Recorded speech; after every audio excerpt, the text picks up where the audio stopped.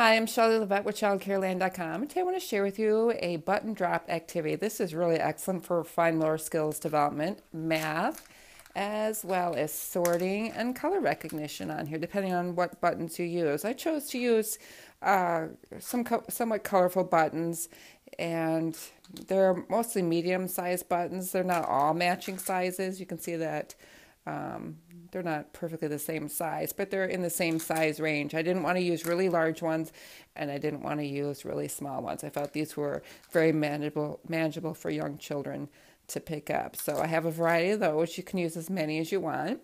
And then I have my button drop can, and after this section, I will go into more detail on how I made this can. It's just a Pringles can on here, and then the children drop their buttons in through this hole right here, and this cover comes off for them to dump their buttons back out on there.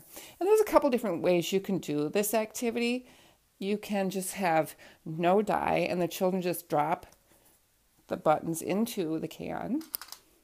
You have to push it in. I made my button slit very slim on here, so they have to push hard. You don't have to do that. You can make yours bigger on there. And so they can just take the buttons that are in the bowl and just start pushing them in.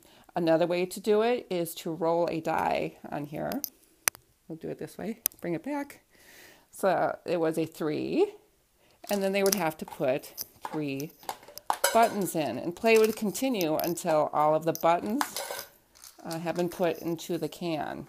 So they can do that way, or they can just do straight putting the buttons in, depending on what, if you want to focus more on just fine motor. But if you want to add a math component, you can use the die on there. And then once the buttons have all been put in, I'm not going to put them all in, but I'll just put a few more in on there. And if you use a variety of colors, you can do a sorting activity on here as well as a counting activity. But one of the things we do is, once we have all our buttons, but for time's sake, I'm not going to put all the buttons in. The children take the lid off, and then they dump their buttons out. And then if you want to do color sorting, they could arrange them by color on here for that. And then, of course, I didn't get very many of these, did I? Then they can count, maybe how many's in the purple pile, the green pile, which pile has the most, which one has the least, and then like a total number, depending on, again, how many buttons you use. You don't want to use such a large number that's overwhelming for children to count on there. But again, just really super great for a fine motor activity, math activity, color and sorting activity on here. And I had a parent drop off a bunch of these. I kept thinking, what can I do with these? And then I thought of this, that this would be kind of a cool thing to use on here as well.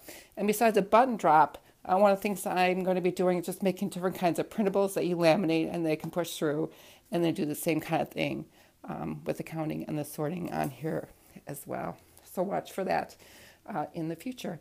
And then I will show you how to make these are really easy to do. So in the next section, that's what we'll cover, is how to make these.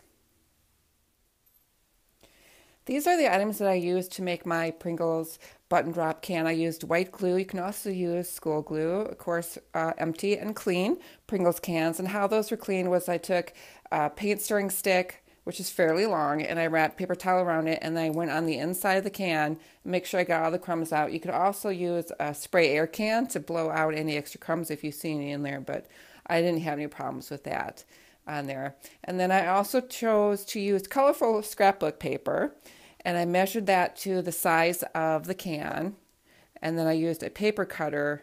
Let's get this in here so you can see it. And then I used a paper cutter to cut that just straight down there. And then after that, you'll need scissors, glue stick, and then you'll need an X-Acto knife to make that slit on the top of the Pringle can.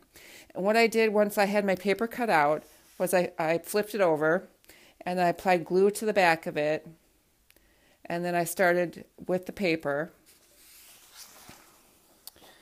I have to be sideways here because the camera is kind of in the way. I have glue already on the back of it. And you just start here. Let's see if we can get in somehow. You glue here, and I just rolled it until it came together. And this overlap, which was nice too, so it's a little bit more secure once it's overlapped on there. But you have to measure it so you don't have any hanging off the edge of the can on the bottom down here. But it worked really well.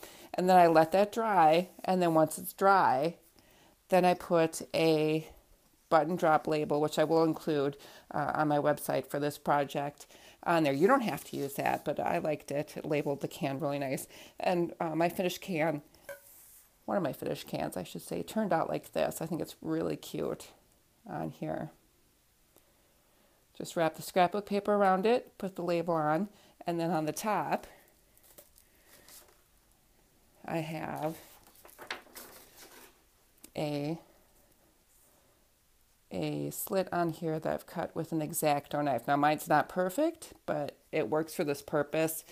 You have to be very careful with this. I just punctured a hole in the top of the can and made a line down, and then I went back and I tried to carve some of the extra pieces off. I didn't make it a big, huge hole because I want the children to push the buttons in, not just kind of let them go in, because I feel that's better for fine motor development if they have to actually push a little bit harder than letting them drop right in on there. So, but you can set yours up any way you want. You can have a big hole to make it easier for younger children as well on there. And that is the finished button drop can. If you like the ideas and the materials I present in these videos, please like, comment, and share. And you can sign up for my free weekly newsletter at childcareland.com. For a drop button fine motor activity, I'm Shelley Levette with childcareland.com. And thanks for watching.